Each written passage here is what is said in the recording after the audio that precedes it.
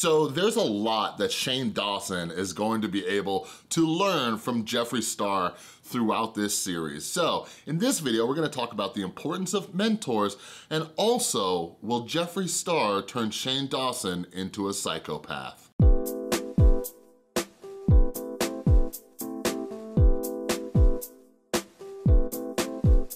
What is up, everybody? This is Chris from The Rewired Soul, where we talk about the problem, but focus on the solution. And if you're new to my channel, what I like to do is take different topics going on in the YouTube community, try to see what lessons we can learn from them. And I am covering the entire Beautiful World of Jeffree Star series from Shane Dawson, so make sure you subscribe and ring that notification bell. And if you're not yet, follow me over on Instagram and Twitter at The Rewired Soul. So, those of you who haven't been here before, I have been donating 20% of ad revenue to various charities, trying to tie them in with the topic of the video and things like that. Anyways, for this video, I chose the Trevor Project. So be sure to share this video. 20% of the ad revenue will go straight to the Trevor Project, and down in the description, down in the pinned comment below, I will also be providing a direct donation link if you would like to donate to them directly, all right?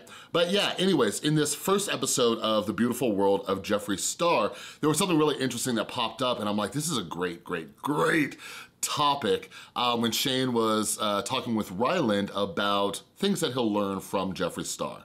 Like, I'm so like, if I was on that list, I would be like in like the bottom 1,000. Do you know what I mean? Okay, but a lot of people think that you are doing well, and you are doing well. You're just not doing Jeffree well. I own a merchandise company. I print, manufacture everything myself. So I have about 10 businesses that I'm currently running, besides my brand, which is the giant cosmetics company. So I'm constantly doing shit, and people just don't really know about it. I don't talk about it because I don't think it's exciting. I don't think people are gonna want to watch or see it. That's everything. What are you talking about? I do want to like try. I want this series, but also this year, like I want to be smarter about this, and I want to know more about business, like making a product, learning about the business side, and anxiety in the house. I just don't know what that business is. I don't know how to make money like that.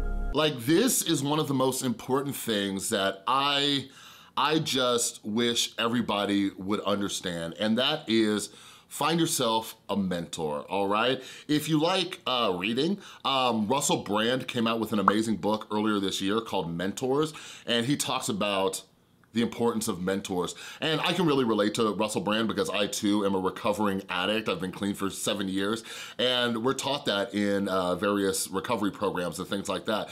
But Shane Dawson talking about, you know, not being that great with money, and, you know, Shane Dawson hasn't really ran a business before. He's written books and, you know, he sells merch and things like that, but there's a lot that he can learn from Jeffree Star. And just here is just one of the most important things that I learned. Like, if there's somewhere that you wanna be, like you wanna go, learn from someone who's already there or who has been there. Like, no matter what it is in your life. Like, for example, me, like, I have a variety of mentors. I have mentors who help me with YouTube, and I get to talk with them about that stuff. I have mentors who are writers and have written books, so I could talk to them about those things. I have, you know, mentors, you know, for my recovery and for my mental health and just everything that you could think of. Also, I'm terrible with money too, kind of like Shane Dawson. So I have mentors who have helped me become a little bit more financially responsible, all right? And part of this requires like humility and recognizing like we don't know everything. And the best thing that we could do is find somebody who does understand this, all right? One of the best things about mentors that I learned when I first got sober is they are free, all right? So anyways, therapy is a great option. Like, I have a therapist as well, but there's only so much a therapist can help me with. So if you can afford therapy, get therapy, all right? But that doesn't mean that you shouldn't have mentors as well, because a major part of improving our mental and emotional well-being is having a support group. But a great example of this is when I first got sober, I had no money, no health insurance, nothing. I didn't get sober through a rehab like many people are able to do. So I had to find a lot of mentors in my recovery programs who knew how to stay sober, knew how to be happy, and get their life back together. I had to learn from those people. So like, I know I get a lot of messages, DMs, comments, and things like that, like, but Chris, I can't afford therapy. Find people who are where you want to be and start talking to them. Like, sometimes you literally just ask them, like, will you be my mentor? You know what I mean? And like, it doesn't have to be like on a career path. Like, if there's somebody who is just happier than you are, and you're trying to figure that out, like, how is this person so happy, so serene, so tranquil? Like, reach out to them and talk to them and say, how do you do this? Another great option too, if you're low on money, is something that I've been really diving into the past few years, which is books, right? Like, some of the greatest wisdom throughout the history of mankind is documented in books, all right? So if you have that kind of like social anxiety and you're not, you know, up to like reaching out to people, you just don't know anybody who might make a good mentor, like, pick up some books. Now, some of you are probably wondering about the title of this video. So yeah, will Jeffree Star turn Shane Dawson into a psychopath? So another one of the great books I just finished reading was The Psychopath Test by Jon Ronson, all right? And he's an amazing author. I love that dude. The first book of his I read was So You've Been Publicly Shamed. Those of you who know me, that was very relatable. But anyways, The Psychopath Test is a great book, but it has these kind of twists and turns. Like, first he goes in just kind of trying to learn more about psychopaths, but then he starts to figure out that, you know, there's a difference between like being a pure psychopath and having psychopathic tendencies, all right? So before anybody jumps down my throat and says, oh, you're diagnosing Jeffree Star. No, there are things like tendencies. Logan Paul even talked about it during Shane Dawson's series with Jake Paul, but a lot of us have tendencies, right? A lot of us have psychopathic tendencies or narcissistic tendencies and all these other things. And sometimes there are benefits to turning them on and off. So let's talk about this, for example. Like, there are many, you know, entrepreneurs, business owners, CEOs who have psychopathic tendencies, and that's what's helped make them successful. But what I'll talk about in a second is about how it all comes down to balance. So when you're looking at people like Jeffree Star and Shane Dawson, so Shane Dawson is on this kind of journey to figure out how to start, working in the makeup business, and, you know, there's kind of already been some talk about how ruthless it can be, and like we've seen previews for the upcoming episodes and everything like that. And anybody who follows Shane Dawson, and this is something that came up when he was making videos with Katie Morton, is Shane Dawson is an empath. He feels a lot of what the other people feel, right? So what you're having with Jeffree Star is this kind of balance, because Jeffree Star, in order to be successful, he has to be able to detach himself a little bit from those emotions. And that does not make you a bad person, because there are many times where having psychopathic tendencies does benefit you, and it benefits others as well. Here's a great example. So something they talk about in the Psychopath Test book is like a dentist, right? A dentist who needs to disconnect himself emotionally, right? When he's like doing dental procedures on people. Another prime example is my son was born via emergency C-section, and now he's this healthy young man of 10 years old.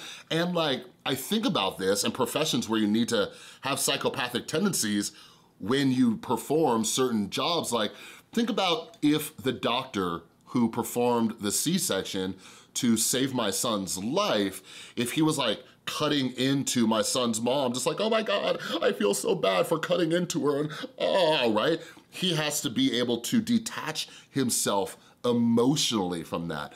So looking at Jeffree Star, like, and just business people who have to do that.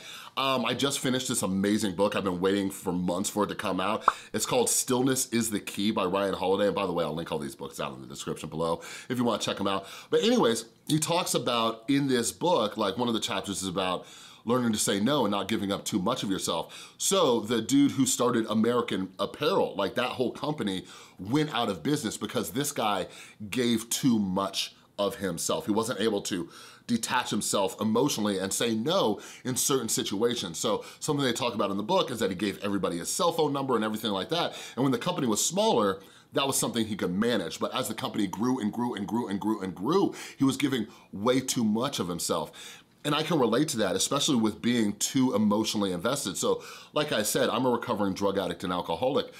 When my addiction first kicked off, I was a service advisor at a car dealership, and I was so emotionally attached to everything that I did that it led to me being absolutely miserable and drinking myself into blackouts every single night, because customers would come in with their broken cars. Some of them were traveling, some of them didn't have the money to fix their cars, sometimes the technician would mess up their car, sometimes parts would get ordered incorrectly and everything like that, and I felt so much and so bad that I would go home and just drink myself stupid because I was so emotionally invested in everything. And again, like I said, this doesn't mean you have to just stop caring, but a skill that we can develop is learning when to balance that emotion. The last example I'll give you is after I got sober, I was working at a drug and alcohol treatment center for a little over 3 years. And I developed a lot of relationships, you know, just helping clients on their path of recovery and, you know, while they were in treatment, because I was running groups and doing one-on-ones and everything like that. And I dealt with a lot of death. There were over 70 deaths in the 3 years that I worked there. And sometimes I would get a call or a text or a message that someone just died, and it was like right before I had to go in and do a group in front of 50, 60 clients, right? And if my emotions got the best of me, I would not be able to be of service to the clients I was about to go help. You see what I mean? So I was able to learn how to detach myself from those emotions and kind of even shift those into motivation to help people. Like anytime I got a call that someone had relapsed or passed away, it motivated me to do that next group even better, to try to help these people, right? And thank God for my support group, because I didn't just stuff those emotions down. Like, we have to feel these things. It's just sometimes there's a time and a place for them, you know what I mean? But thank God, like after work and everything like that, like I was able to turn to my amazing support group, my mentors and everything like that who had been through this before, and they were able to help me out emotionally. So I hope that makes sense and finding that balance. So I hope we see during this journey with Shane Dawson being mentored by Jeffree Star. Like, I think we've already seen it in some of the previews where Shane Dawson is gonna have to learn to become a little bit more of a badass, you know what I mean? In order to survive in this industry. But anyways, that's all I got for this video. Remember, don't forget, share this video. 20% of all of the ad revenue is going to the Trevor Project, and there's a link down in the description and in the pinned comment below if you would like to donate to the Trevor Project directly. All right, and Shane Dawson's next video is coming out Friday, and I will be doing some breakdowns and recaps of that too. So if you like this video, please give it a thumbs up. If you're new, make sure you subscribe and ring that notification bell so you don't miss any of the upcoming videos. And I wanna send out a huge thank you to everybody who supports the channel, whether it be on Patreon, buying my books or merch or whatever it is. You are all amazing. All right, thanks again for watching. I'll see you next time.